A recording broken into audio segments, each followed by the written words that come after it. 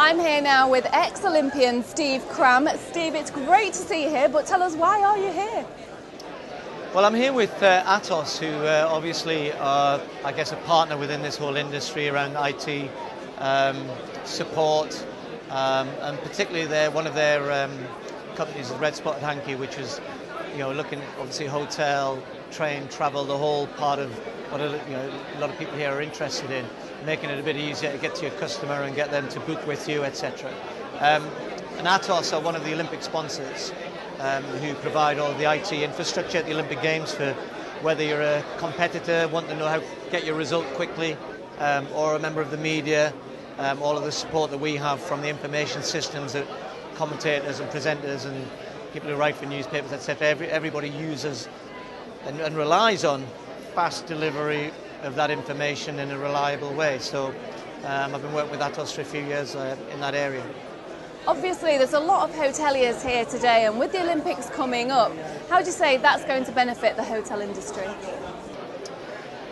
Well, there's been a lot of different figures bandied around how much it's going to mean to the British economy. Not just the cost of building the games is what people tend to focus on, but actually there's been a massive impact already in British industry. A lot of it has been around construction, and the next bit of it really is about suppliers, some of whom are here. I know just in the northeast there's been about £80 million of contracts have been awarded to businesses in the northeast. So the next bit, if you like, is now these people, when the infrastructure is now in place, it's about how do we maximise, people are coming from all over the world, whether they're spectators, members of the media, athletes, etc. And they want to not only see London, they want to go out into the UK. They've got time on their hands, they'll be staying in hotels, they'll be going to restaurants, etc. And I've heard some people kind of say, no, it isn't going to be a very good time for the business in the UK. I think it is a great opportunity. It's a great chance, not only for the 3-4 weeks that people are here, they're going to come back.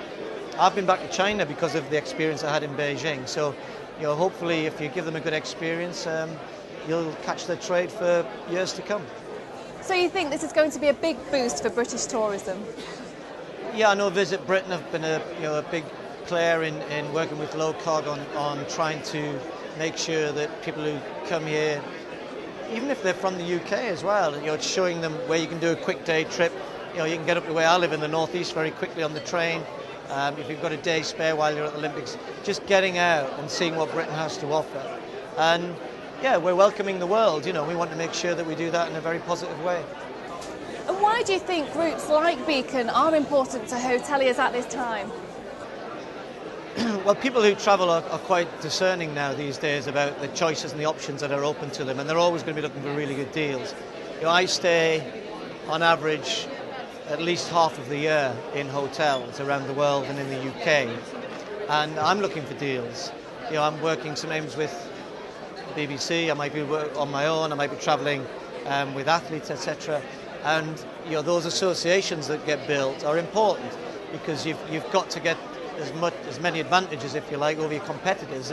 There's plenty of choice out there, particularly in the travel industry, and it's not easy, and you've got to stand out. And sometimes it's not so easy to do that on your own, and I think in sport we always talk about working with good partners to enable you to get the success that you want, surrounding yourself with people who know what they're doing and are able to offer you a little bit of an advantage over your competitor. So what do you think Britain's chances are at the Olympics? We're going to do very well. It's a bit of a well-kept secret, in Britain. We tend to concentrate on football and rugby and cricket. And, we've had the biggest success in the last 3 Olympic Games in terms of change than any other country.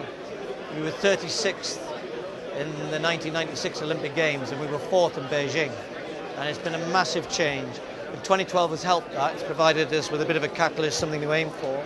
So yes, we're going to be very successful. We're not going to beat USA and China and probably Russia, but we want to beat everybody else.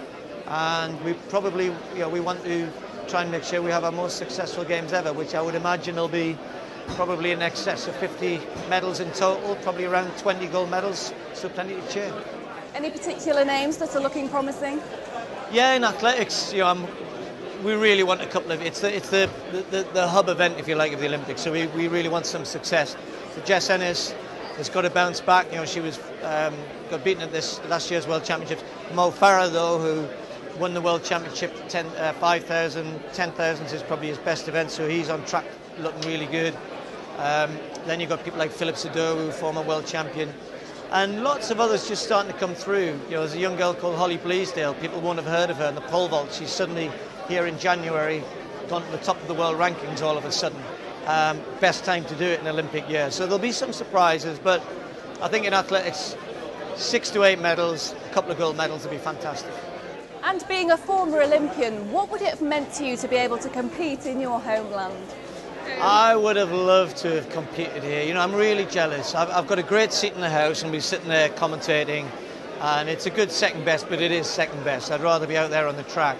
I think some people talk about the pressure that the people competing for Great Britain will be under, but it's a real positive pressure, and I think to be able to walk out into any of the arenas, cycling, swimming, athletics, and have all of that support behind you must be phenomenal.